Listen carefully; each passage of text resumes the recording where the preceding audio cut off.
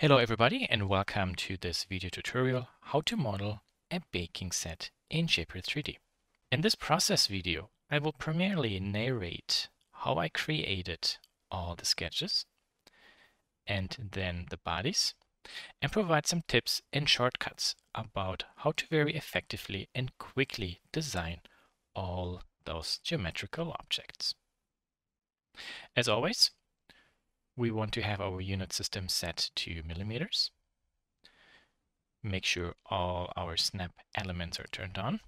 This file is shared, so you can download it and take a look at it while following this video. Great, now we can get started. Let's start this by taking a look at how I created and set up the sketches for the spatula and the knife.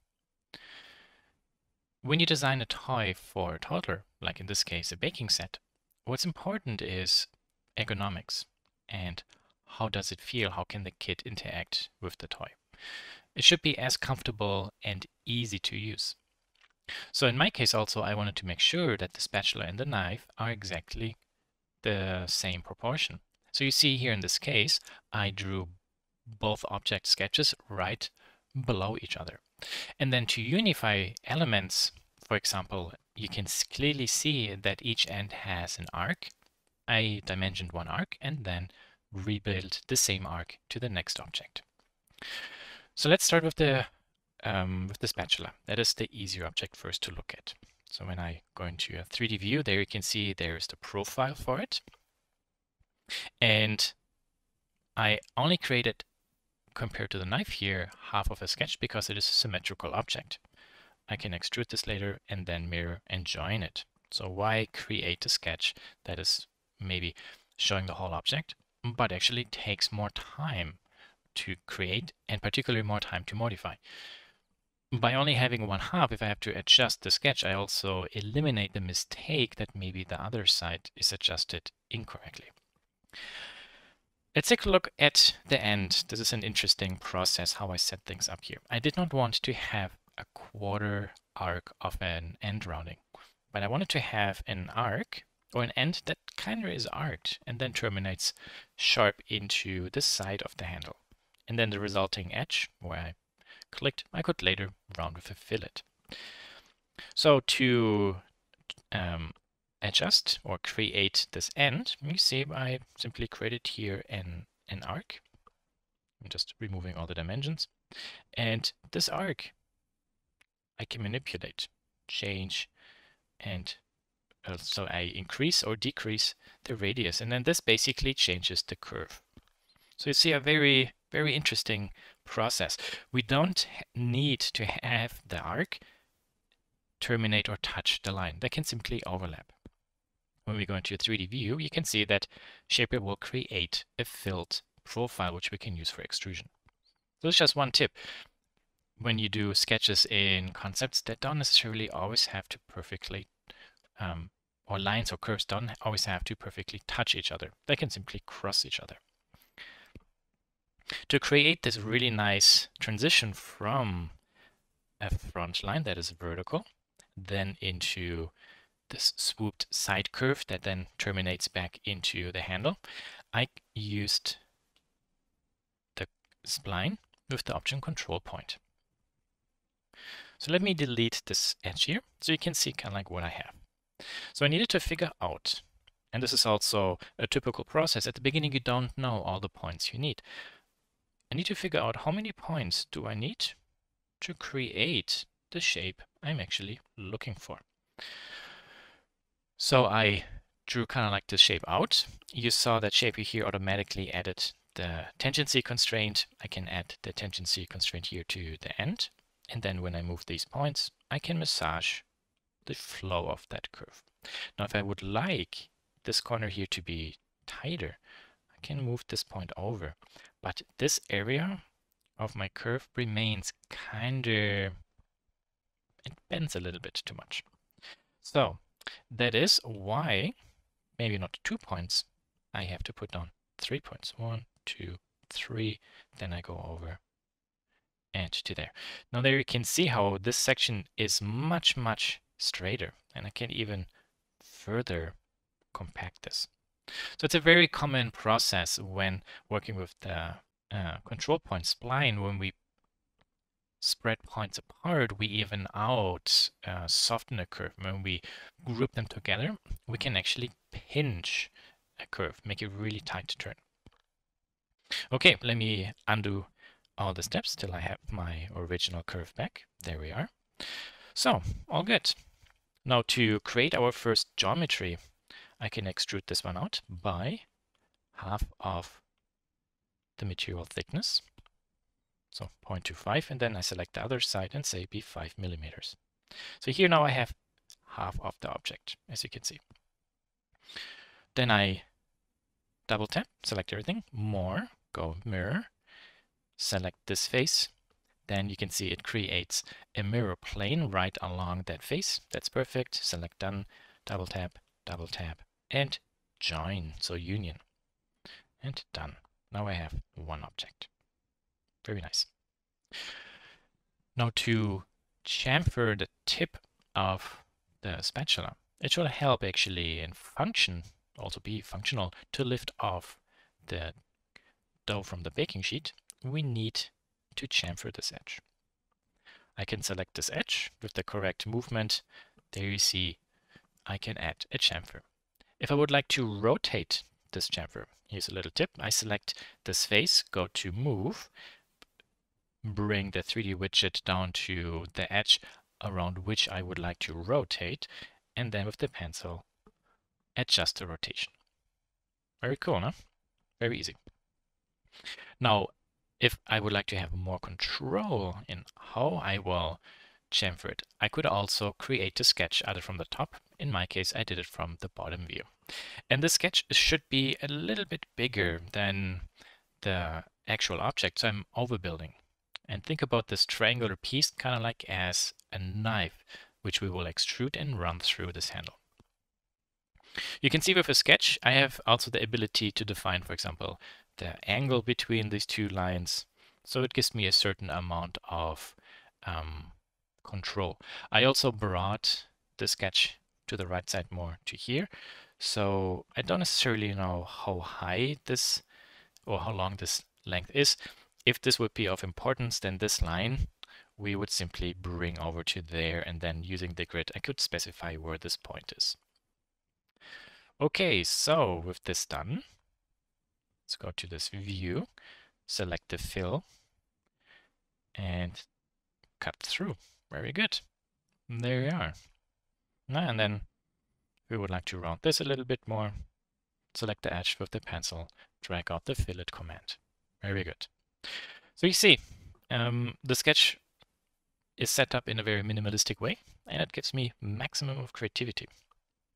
If I don't like the design, then I could quickly go back, modify one point, and then redo the whole process. So to create variations, this is a very ideal way.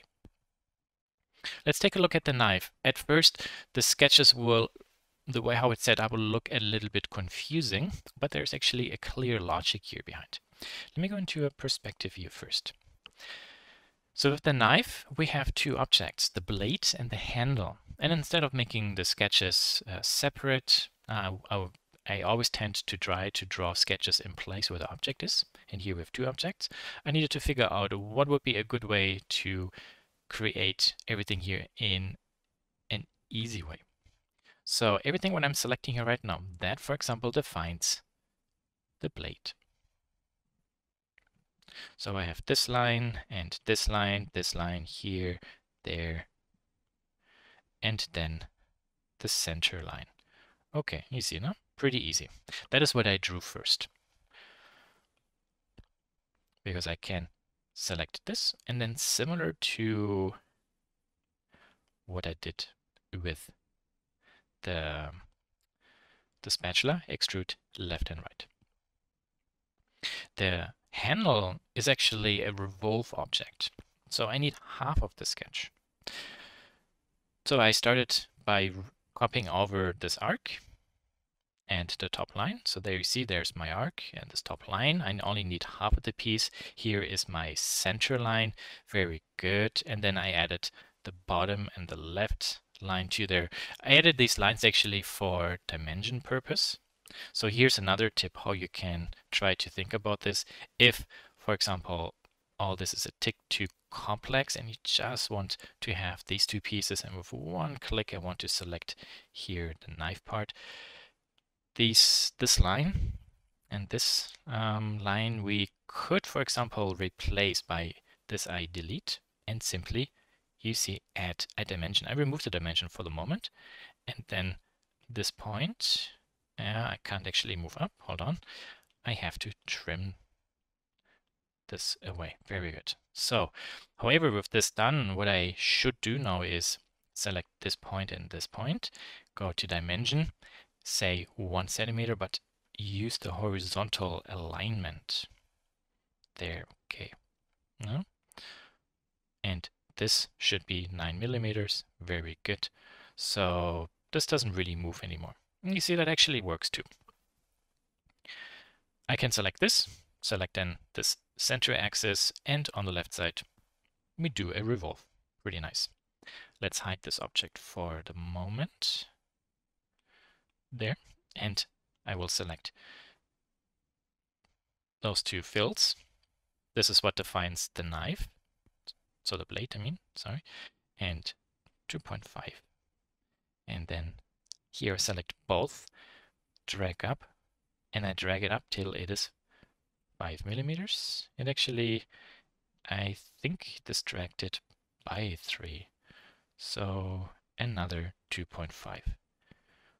To verify now when I click this, yep, it says 5 millimeters. Very good. There you can see how it measures everything. Going to curve. Okay, so now we have the blade done. Let's turn on the handle. How do we create the cut into the handle? That's super easy. Double tap the handle, double tap the knife, subtract, and then here keep originals. That's an interesting feature to think about. So the removed body, you see there's actually a minus in front of removed, plus modified. So, and on top you see the plus means select the bodies to remove from. So that's our target. And minus select bodies to remove. Think about the magenta, that is our target, and the cyan, that is our tool. So we want to keep the tool. If we do it like this, click done, you see it's gone. One more time.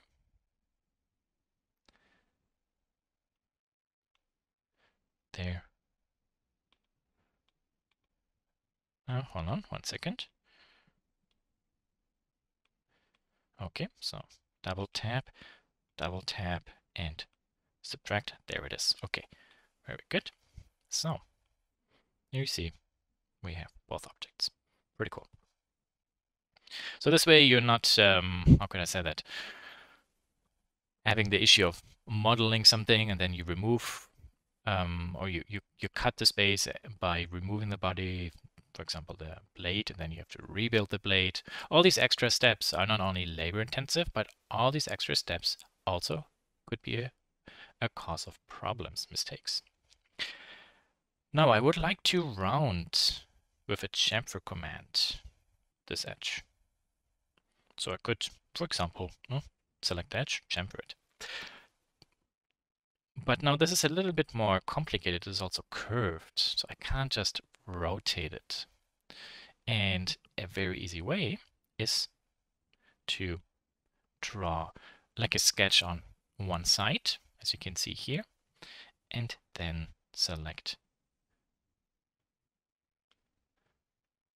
an edge like there. So it's a nice sweep path, and then we sweep it. Very cool. Now I have to be careful. This is my body number 1.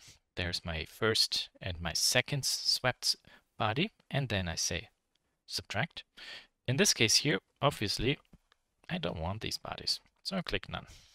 Oh, pretty cool. So let me undo actually everything till there, because I'm going to show you now how we can create a sketch right onto the surface. I will do this actually on this side for demonstration purpose. So I select this face, double tap. That's another really nice feature in Shapr3D how this works. So by selecting a face that's flat and then with a finger double tapping onto it, it puts a sketch grid or a plane right onto that face. And now I could draw from somewhere a line, move it onto an edge of a body here in the midpoint, and then it will project this edge of my geometry into my sketch. This point I can move to there. This point I can move on to this edge. It moved then in also the other two edges of my geometry. If I hide all this, there you can see what happened. Pretty cool, no?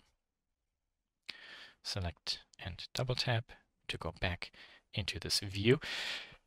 Both points I would like to be vertical. There's one very simple way. Let's draw a line, connect them, and then set them vertically aligned. Sorry, not vertically aligned, vertically constrained. This has the nice feature that now I can simply drag this and both points move. And that is pretty much how I created this sketch right there at the tip. Okay, very good. So you see, this is actually quite easy to do. It's just trying to take a look at the design we are envisioning and what are the individual shapes we see and what type of tools do we need to rebuild them. Obviously, there are many ways how to get to the same outcome. And there are multiple ways which are good, but some ways are more effective. Well, for example, half a sketch instead of a complete sketch. And other methods might actually be more labor intensive. So let's take a look at the baking sheet and how I set up everything, because our end result is later that we also want to be able to place all those cookie dough slices together with that frosting on top perfectly centered or aligned on the baking sheet. We study actually the sketch. From here you can see I started simply with a very basic square. And then if we go to the side, you can see at various levels there are some other elements. So I will move this a little bit down and then try to recreate it. I like very often when I work along the Y or the X-axis line up objects. This is not necessarily really important. For me, this is just a method kind of like to work clean in a certain way. So the X-axis, I will simply simulate by drawing myself here another line. And so that this axis doesn't move, I will draw this as a black line. No? Okay, very easy. So the baking sheet has 225 by 295. So somewhere I just draw myself a sketch. 295, very good. And then this will be 225. Okay. So how or what is in a very easy way to align actually along the y-axis? That means how can I move this one up and down so that the midpoint is perfectly centered on my virtual x-axis? There's a very simple trick. So from the axis I draw a line and make the line snap onto a midpoint. The start point I lock, so this can't move anymore. I will remove now my virtual x-axis, so it's out of our way. You can see at the bottom how the x-axis runs perfectly horizontally centered through the sketch. And then this line I will select and edit a horizontal constraint. And there you see it moves everything down. Perfect. Now I can move this left and right, position this a little bit more. And if I like everything here, this line now I remove. I have to be careful. I should not move this one up or down because it could move. To prevent it from moving, if I don't want this, I could, for example, lock a point, or actually this I will keep.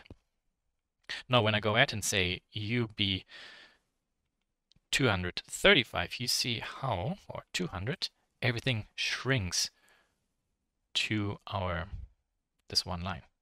In the lower case, it would all shrink or expand away or to the x-axis. Just another modeling tip.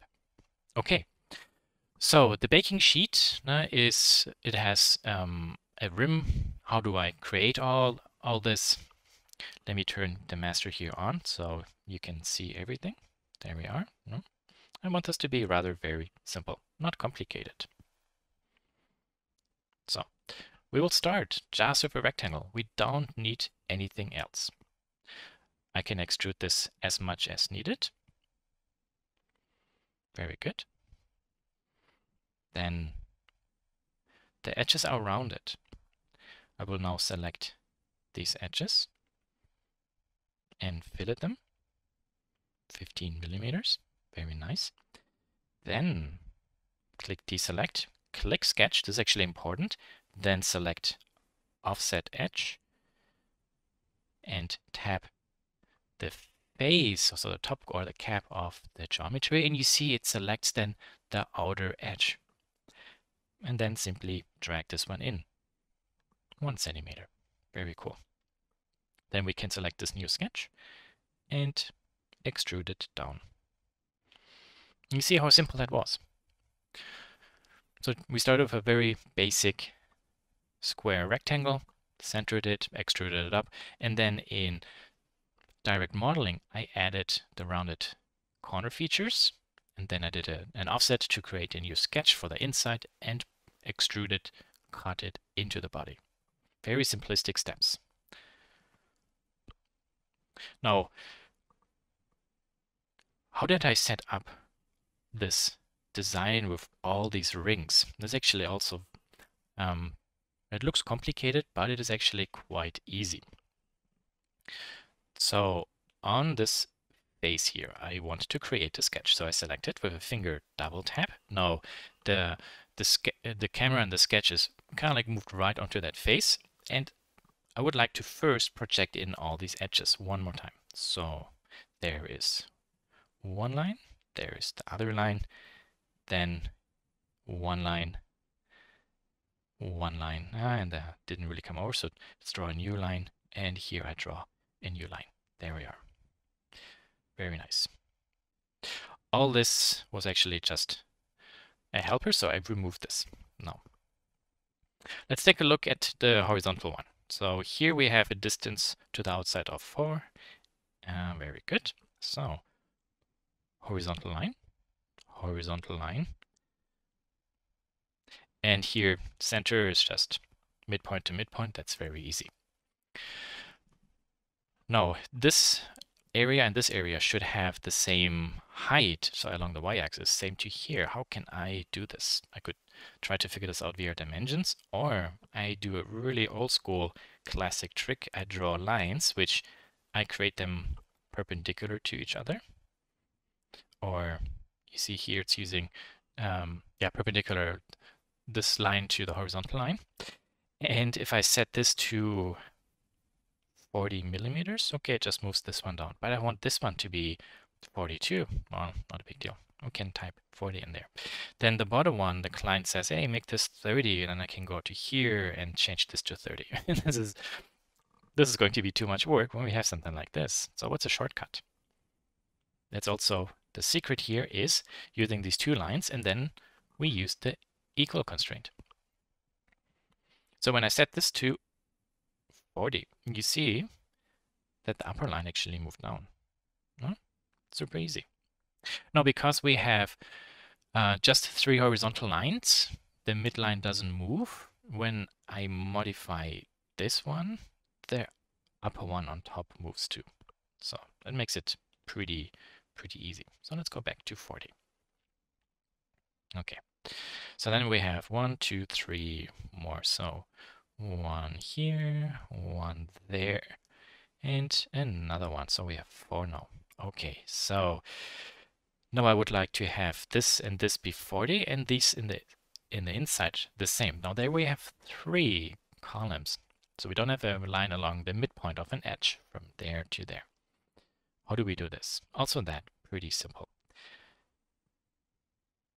This line I will simply delete, and then here recreate everything via lines.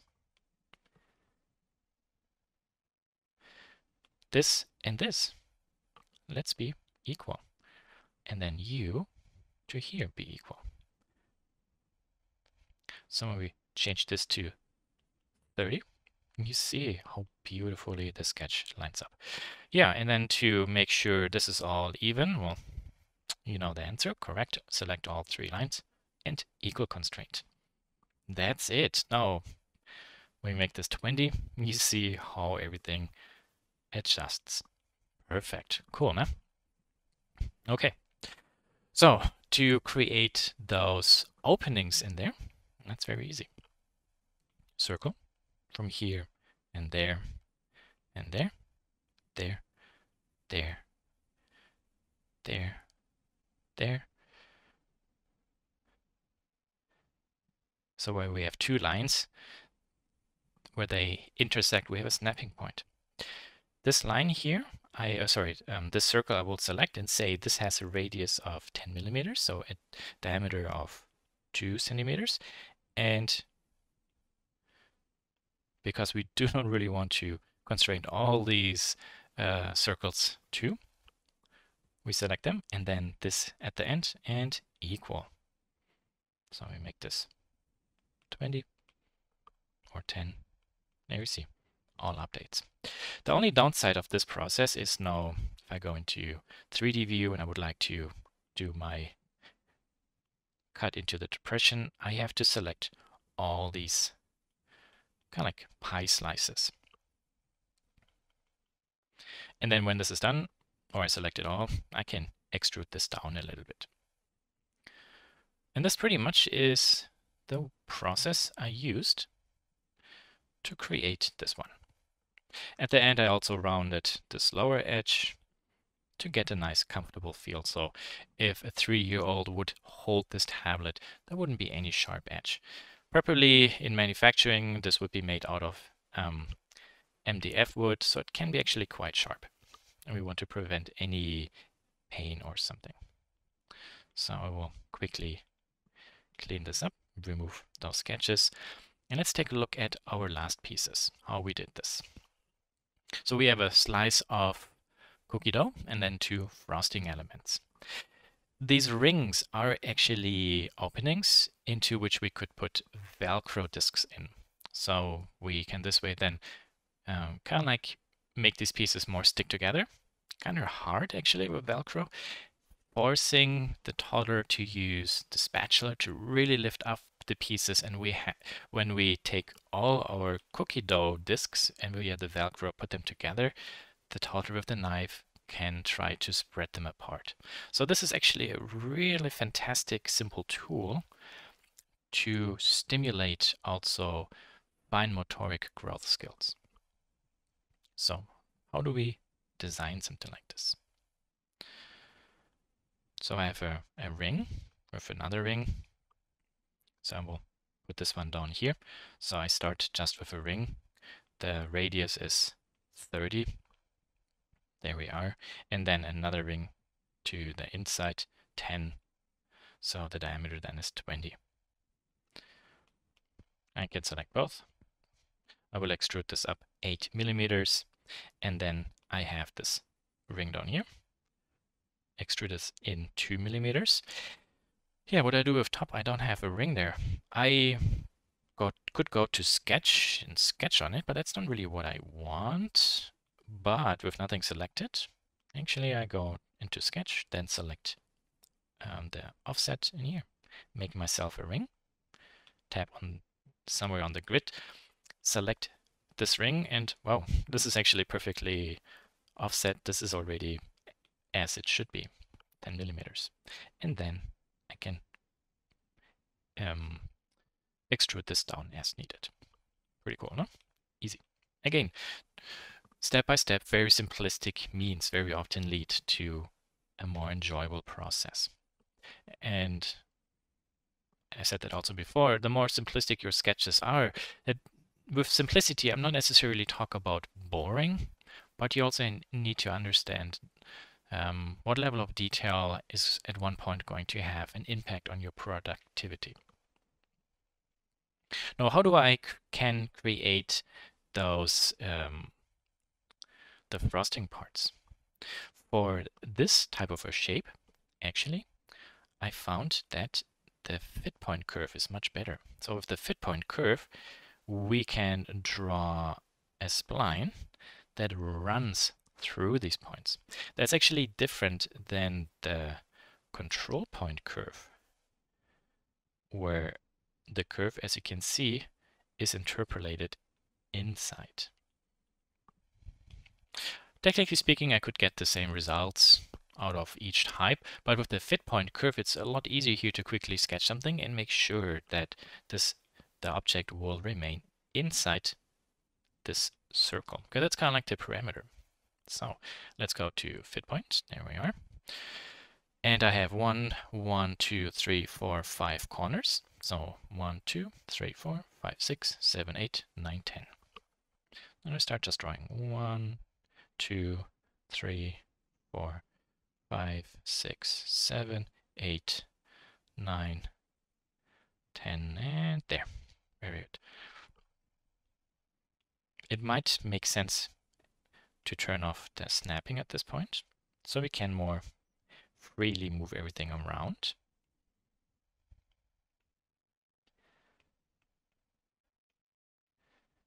And this should simulate cookie dough frosting, so this should not be machined perfect. Maybe a little bit to there, a little bit higher. Okay, I get very sharp tips here. When you select a fit point, you see there are handles. We can select a handle and pull it out.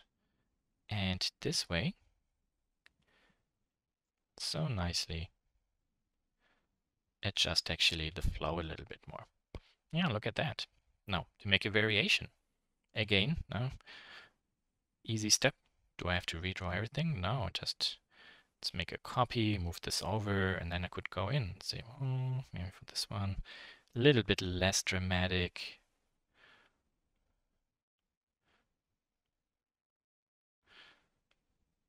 I can just randomize the points. And you see how easy this is.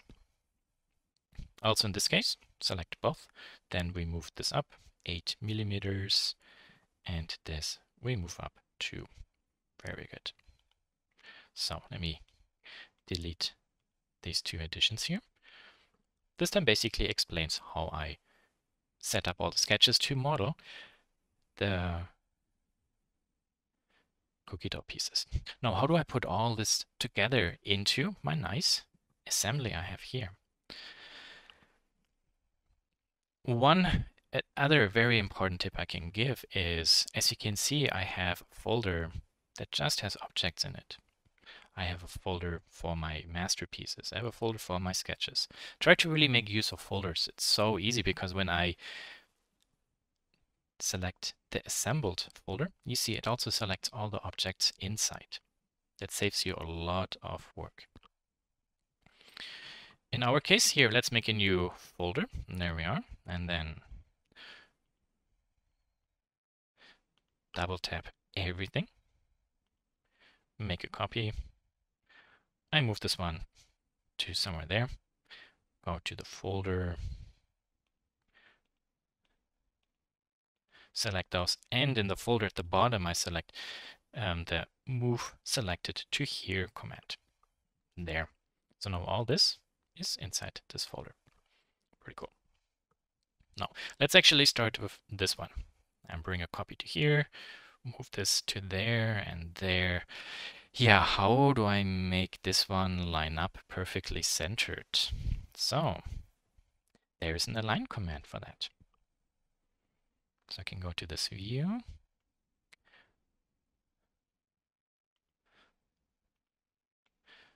Hold on 1 second. Select all object, go to align, and then you see I have now a center, a mid, and a top point.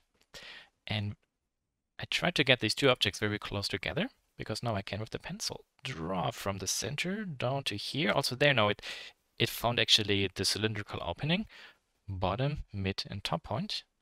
I draw to the top point and release the pen. Done. There we are. Yeah, and there you can see the edge is down there. Let's do this one more time. So I make another copy, move this up, move this over. Again, it's a very important tip to get these things together. Align, zip, down to there, and there. Okay. If, for example, this might be based on your design or so too complicated, or maybe too labor intensive, we could also turn on this show hidden edges. Because now if I go into the top view, double tap and select the dough, make a copy, move this down, and okay, so it's 62.5. Very nice. Good, this lines up. And all those, copy, move this over by, oh, this is 65, then this is 130 and 195. There, you see how fast that was. There's always a little bit set up at the beginning, and then it's kind of like copy and paste. Okay, how do we get these pieces on? Well, pretty much the same process. Select this one, align, and from here to there, there we are. Done. Select this one, align. Oh, there, didn't do it. Rotate the view a little bit, and from the bottom point to here, the top one. So we now double tap and double tap. This is 62.5. And one more.